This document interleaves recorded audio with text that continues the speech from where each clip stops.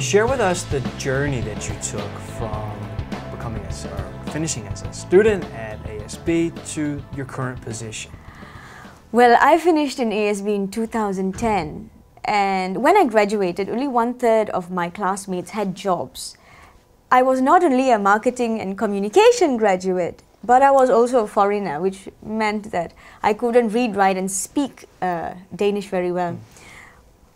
But I think if I did not have that ASB experience, I would not have been able to not only get this job, but fit in with my current work position at Jyske Bank, because ASB helped me learn the culture, the Danish culture, and I also had a lot of help with the career center, for example, because they were very good at telling me what to write in my resume.